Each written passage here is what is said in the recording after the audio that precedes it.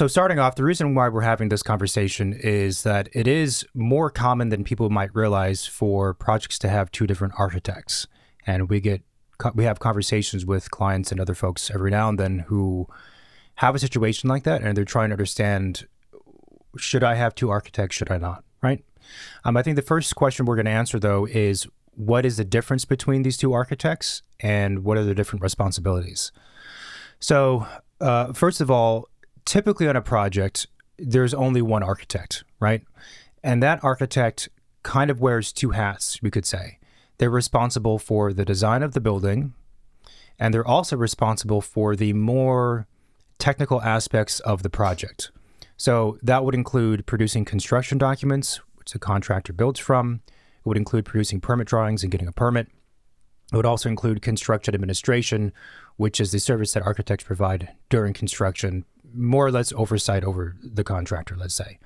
So an architect on one project does both things, if you could draw a line between those two sides. In the case of two architects on one project, that's when you have a design architect and architect of record. And the design architect, as you would guess, is the one who's responsible and in charge of and leading all the design decisions, right? So anything having to do with obviously how the building looks, the shape of the building, and could be even whatever impacts the experience that users of the building have, which could even go to invisible things. For example, fenestration, glass, insulation, HVAC. Those things are, let's say, hidden in a way, but they would greatly impact how a person feels in the space. The design architect might also have input in that category. So design is the design architect's responsibility. The architect of record, also known as the executive architect, is the one who's responsible for all the other stuff that I mentioned, right? And the reason why they are often called the architect of record is because they're the architect who actually stamps the drawings with their architecture stamp, which gets submitted to the building department. So they are the architect of record. It's probably important to note that the title design architect is not really an official title. We just kind of use the word design in there to distinguish them from the AOR or the executive architects. But those are roughly those two kind of different responsibilities. So you're kind of splitting it across two different offices in that case. Right. And I think the following question is, well, what would you need both of them, right? Mm-hmm. So I think the first scenario is that your architect is not local.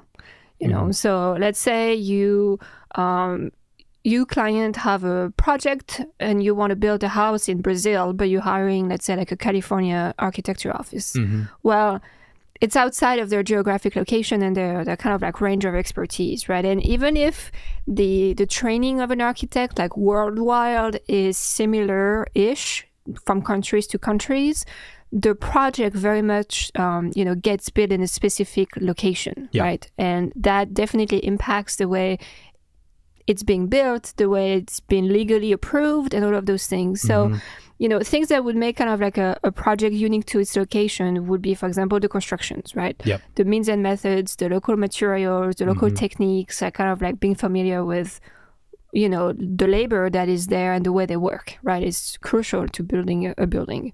The next thing is environmental context. The way you design and build a house in California might be very different than one in Brazil. For sure. Because of the climate, the humidity, air, the wind, even whatever you call it. Yeah, even seismic concerns. Yeah. Even if you're building on the East Coast versus the West Coast, building in California is very different because we have earthquakes. Yeah. Building on the East Coast is different because of that. I think also culturally, if you're a mindful architect, you would want to kind of understand how do people live and even work in those specific locations that are outside of where you usually operate. Yeah. So having someone that is, local is beneficial.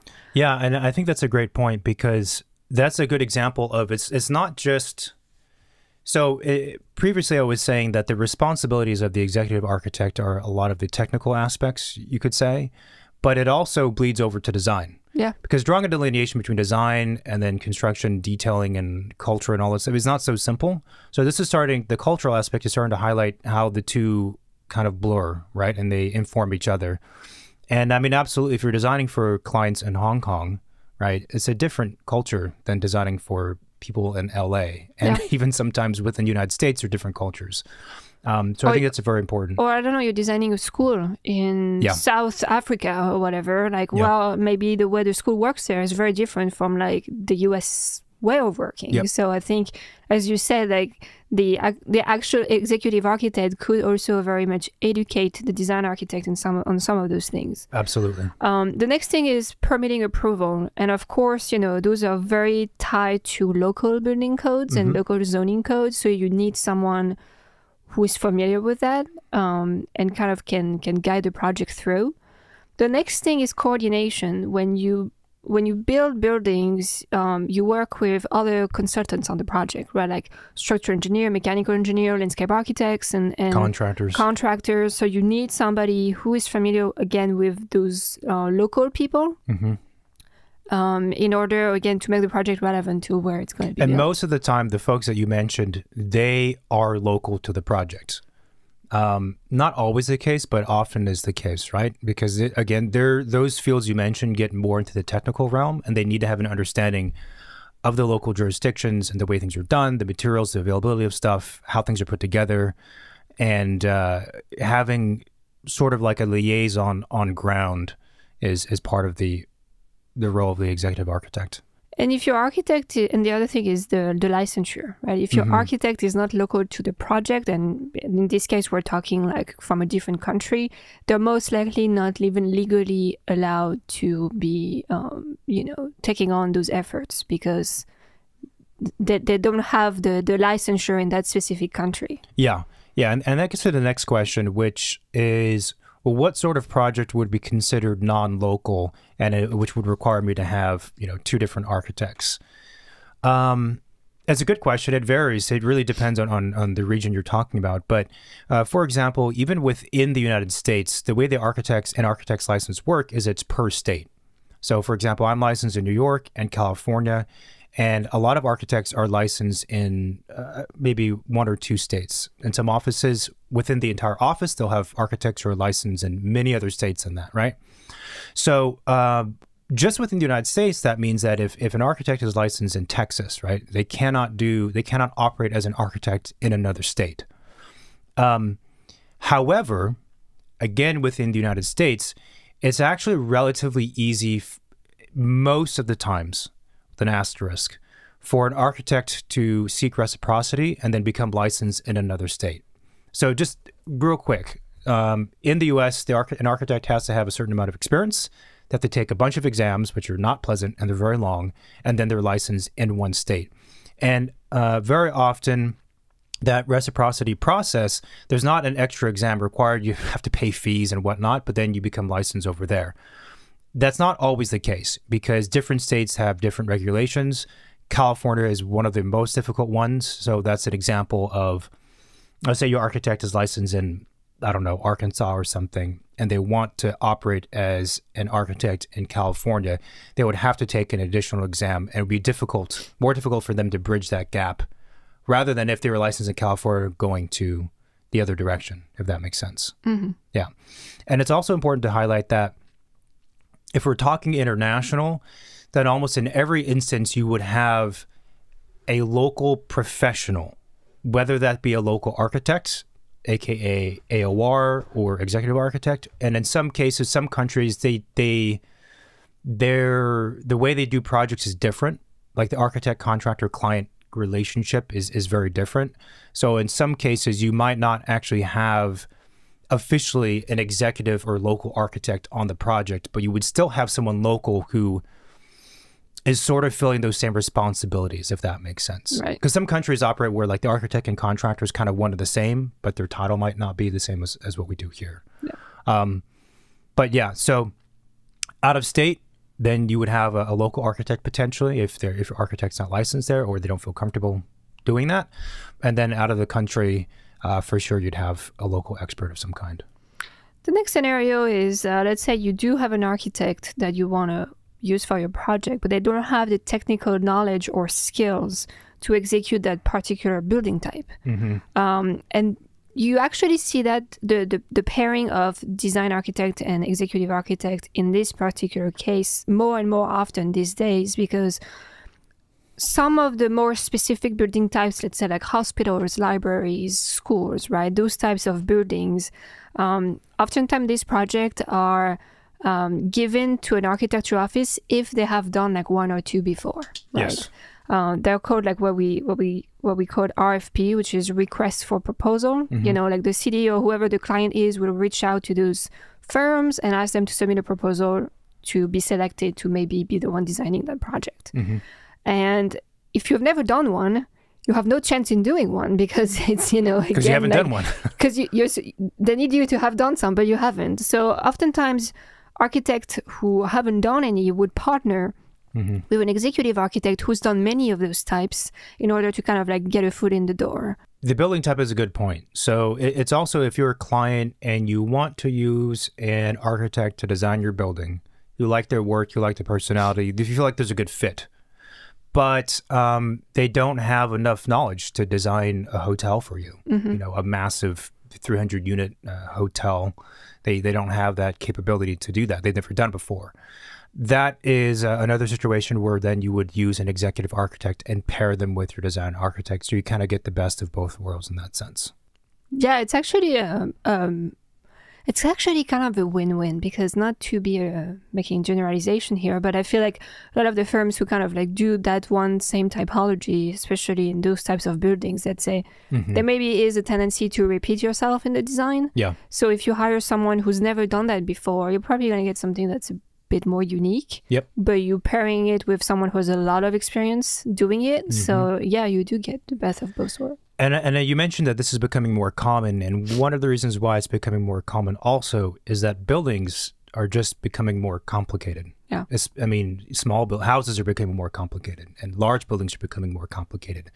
And we see this across all the different industries and professions. And so therefore, there tends to be more, you find more people and professionals who are experts within a very specific thing. Yeah. And therefore you find that there has to be more collaboration between multiple different professionals or different offices just to cover all of the bases. And that leads to the next scenario, which is, you know, you find an architect, but they only provide design services. Like they don't do any of the technical construction documents, permit approval. And you would actually find more and more offices doing that.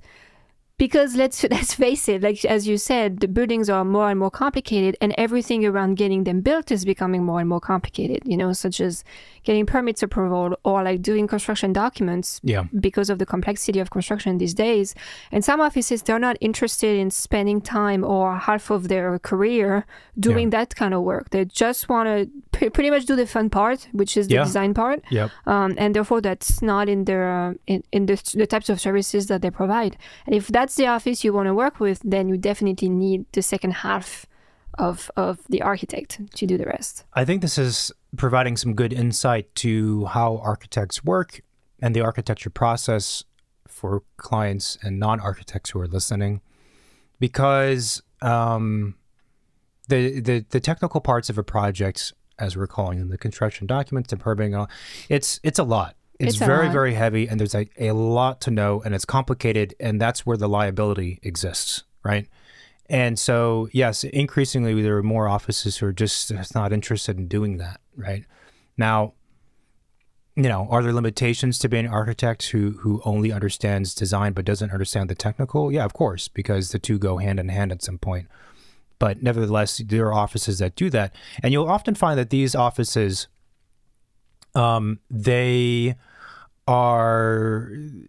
portfolio usually has a greater diversity of work, and from the get-go, right? Like it's uncommon to come across a young office that has a bunch of different projects where they are the design architect and also architect of record. Because it's just the expertise is too difficult to acquire in that short period of time. It's the expertise, but it's also like how much time it takes to get those projects through, right? If you take a typical project and you look at the length of the phases, right? Like if you just look at the design phases, kind of like overall design phases, nothing like too detailed, it's much shorter than like the deep dive detailed design phases that lead to construction drawings and all of that stuff. So if you kind of like take that long chunk out of a project, then you have more time to do more of those design phases on other ones. Yeah. Therefore, you can build a greater portfolio. So it's kind of like a, Yeah, and construction documentation historically as a phase takes longer than all of the previous phases,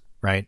So it is advantageous in some ways for an office to just do design because they can churn out a bunch of projects and there's not as much liability and it's fun, et cetera, et cetera. Like there is that for sure.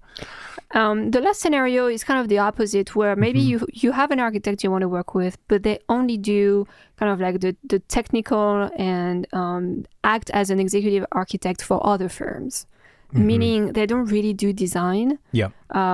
And you would find offices that prefer doing that because they may be more interested in the technical aspects of putting together a building than like, the aesthetics and the more sensitive approach to, designing a building. Because as much as the two are tied to each other, they are different skill sets. Well, they're kind of like the left and the right side of the brain, right? Yeah. And having to work with the client through design and figure out what they like and what they don't like. There's a lot of people skills involved, and some architects just aren't interested in that. So kind of classically within an architecture office, an office who does both, right? You will find people within an office who they're all architects, but they gravitate toward one side or the other, or even another niche than what's been mentioned. Because it's a challenging thing to try to do both realistically for a single person. Yeah, and actually you will probably find that happening more often in smaller offices where, there is a smaller group of employees or staff, and like that one person might be the one wearing like the multiple different hats. Yeah.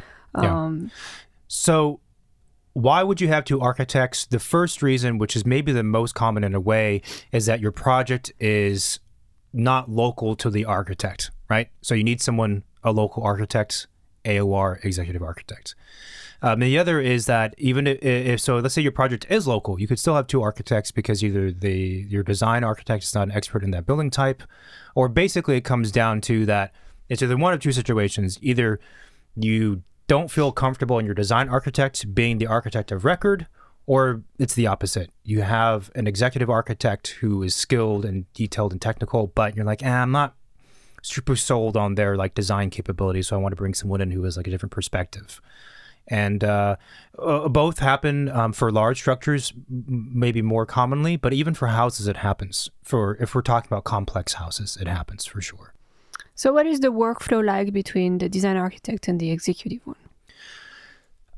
It's a good question. This is where it varies greatly from project to project. I've seen it happen in many different ways, but maybe we can talk through the question by discussing the architecture process.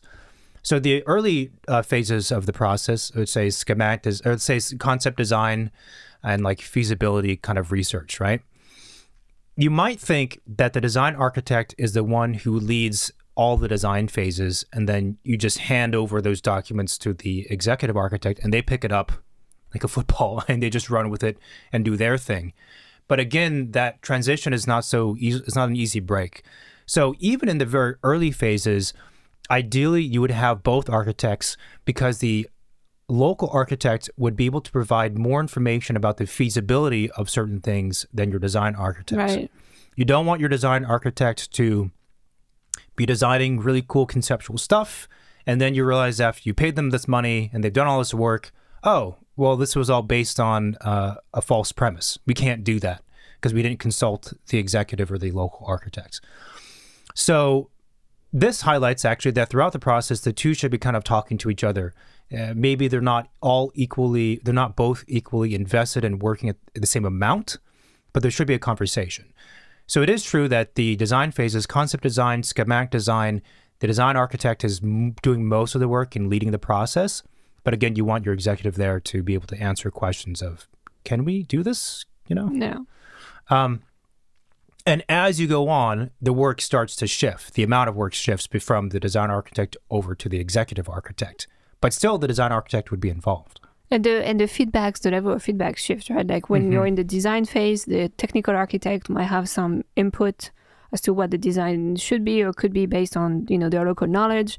And then once you're switching to getting more into the construction and technical details of the drawings, then the design architect just kind of like, stays involved, because you want to make sure that the design vision again is preserved. Yeah. Once we have to start, actually figuring out how to put the building together.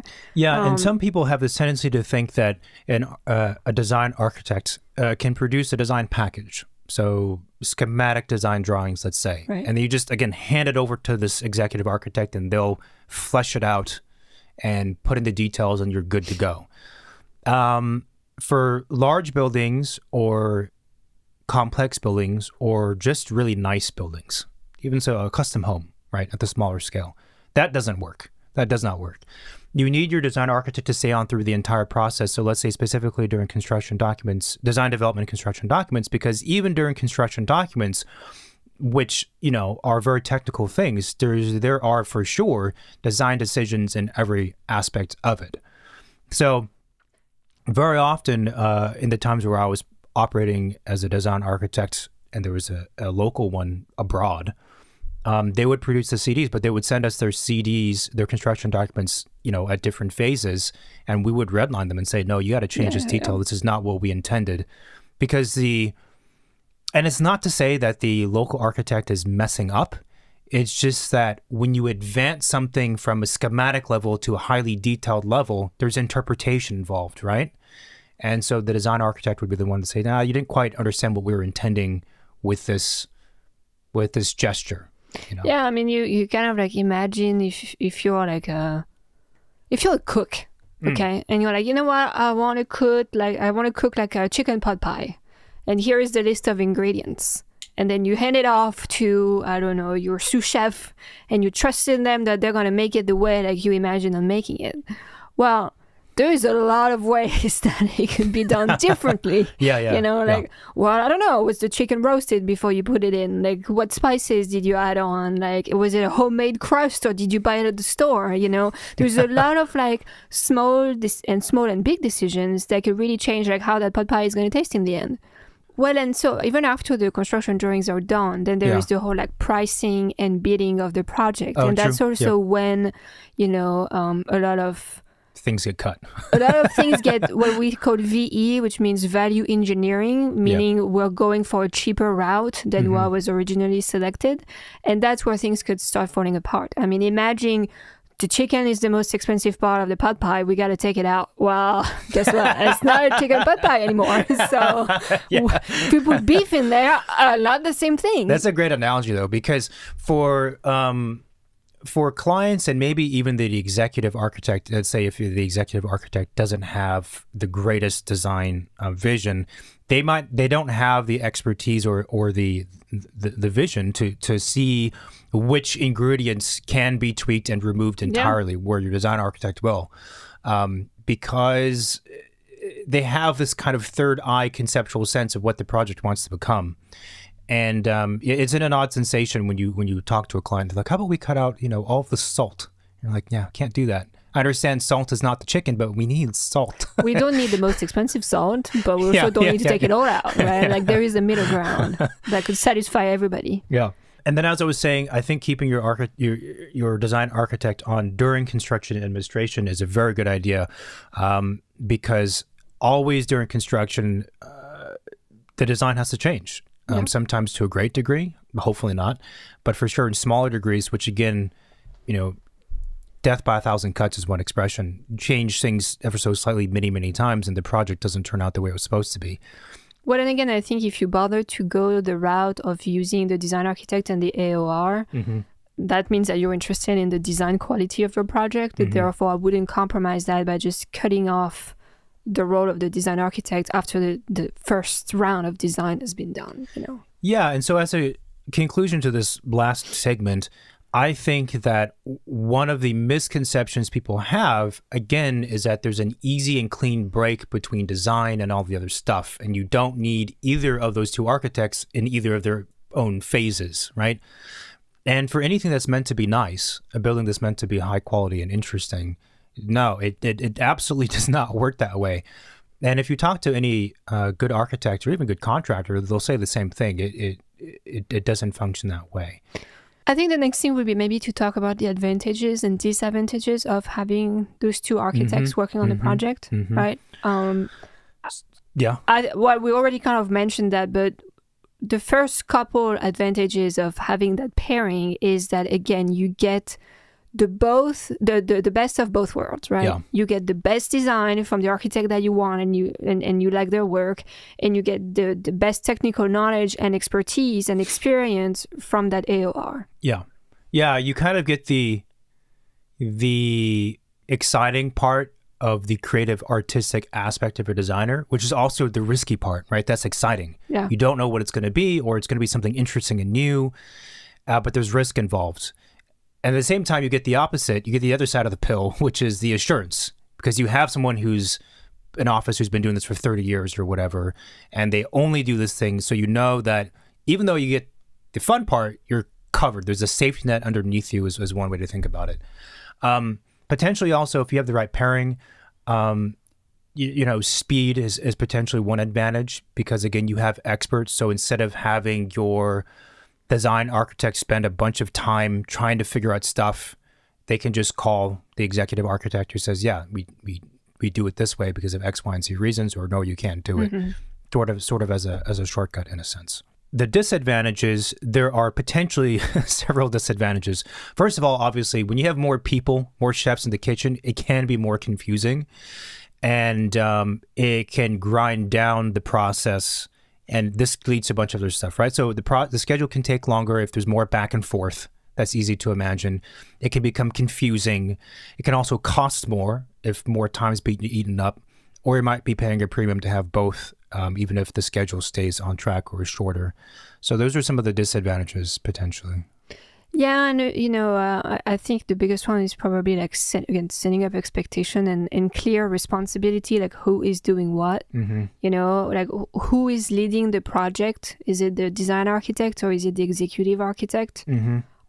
Oftentimes, one would say that they're each leading their phases, right? So the design architect is leading the first part of the project, and the executive architect is leading the second half. Yeah. They each have to be good at doing that and knowing when to step back and let the other one, you know, do their thing. And I think that a lot of the disadvantages of having two architects, those can be mitigated and solved and avoided entirely if you have the right pairing, right? Yeah. If you don't have the right team, then no process and no project works. If you have the right team, then it works. Which is hard. I mean, you know, if you've never worked with either or, and they've never worked with each other, like how do you know it's going to be the right pairing? So talking about that, there's a few things. First of all, making sure that both of the architects are able and maybe more importantly, willing and interested in being and having only a portion of these services and responsibility, right? You don't want to have an executive architect who fancies themselves as a design architect, and then when your design architect is making design decisions, the AOR is always coming back with like random ideas.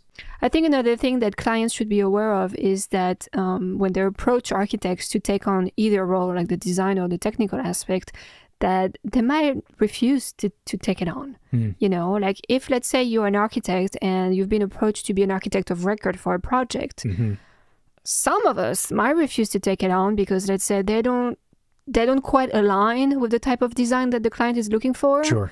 And you know, that very much ties into the technical aspect of developing that into construction drawings. Like, let's say the design architect that's been hired only does curvy, crazy stuff. And the architect of record to be only does traditional things. Like, there is no alignment. You can't, you know, really force them to work together. It just won't work. Yeah, I think that's a good example because it highlights both an expertise deficiency, because doing a tradition, if we're talking about houses, doing a traditional house is actually very different from doing what you described with curves and whatnot. It's also an interest difference. Yeah. You know, like I personally would be much more inclined to be an AOR of a really sleek contemporary house. I have no interest in being an AOR for like a pseudo French chateau traditional classical thing, because it's not my interest like whatsoever. And so it's tough to judge that for a client, but I think that's definitely a factor. Yeah. The other thing is that an architect could refuse to be only the design architect on a project. And that's because, well, you know, if you let go the second half of a project to someone else, there's no guarantee that what you've been designing is going to end up the way you've been designing it. Right. Therefore, why would you be interested in designing something, handing it off to someone else, see what happens, and maybe still be the author of it? Yeah, this is a really good point. Because we come across this fairly often. And again, I think it goes back to the larger issue of people thinking that you can just do a quick design and then you'll be good to go. And the rest is kind of going to be take care of itself. And there is people who do it. You know, there's people who but it doesn't turn out, does it? No, there's people who whip out design. And I'm not saying they're good in any way because, again, there's design, right? Sure. And then, they just hand it off and like make some bucks and move to the next one, and that's it. Yeah, no, so we would fall into the category of the people that you're describing, where it's, you know, for anyone for an architect who's interested in design, like seriously interested in design, you know, it's a passion, and we're not in it to do a sketch and be like, okay, pay me for the sketch and I'm content with my life. No, we're in it to have really cool things and important things be built and constructed for realsies. And if I can't make sure that happens, then I'm not inclined to do it for a number of reasons. One, it's not personally satisfying. Two, frankly, for portfolio, like I don't know how it's going to turn out.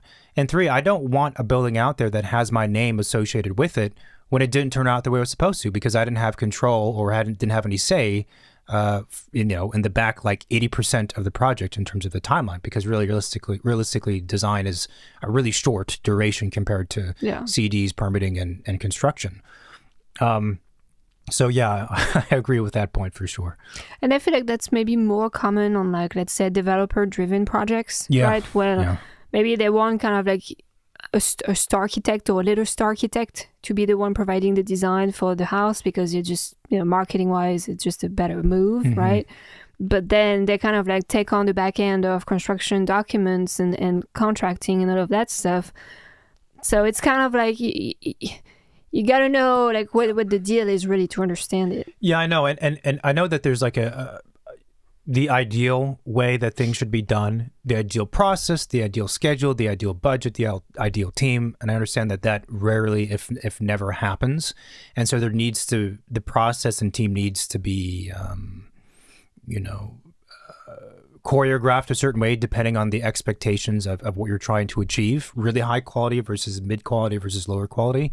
That's fine.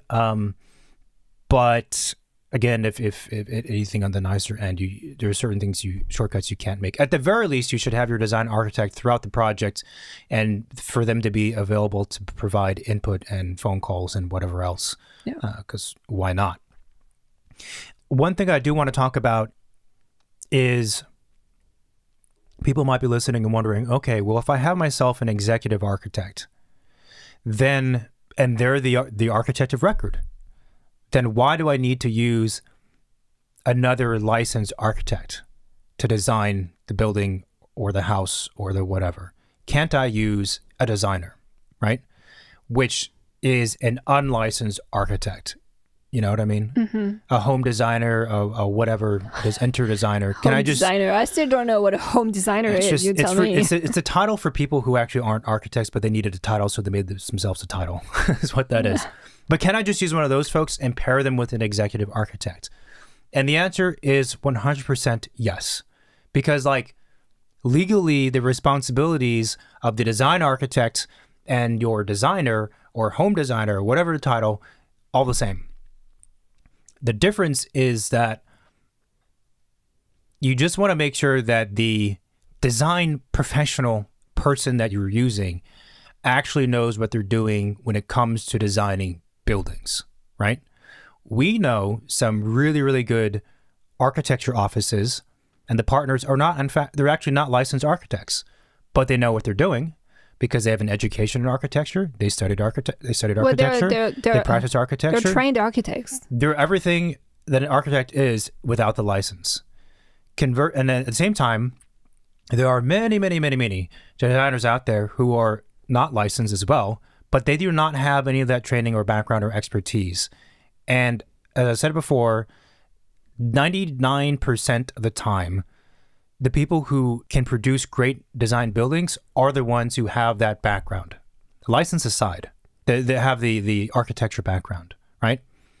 People who don't have that background, who have a background in something other random, or they did interior design or decorating, or they have a good eye, it doesn't work. It doesn't work. And the biggest problem in this scenario is that, again, you're going to end up paying for redundant work, meaning you're going to pay that person to do the design. You're going to give it to the architect of record, who actually is going to have to fix the design because it wasn't designed correctly, correctly meaning like, meeting building codes, basic rational things that just don't make sense, right? So now you end up paying your technical architect to be doing design work when really that wasn't their role. Yeah. So I think it is very important to make the right pairing and understand really like who you're hiring. Yes, absolutely. And even in the design phase, like I don't want people to think that designing a building is just making something pretty.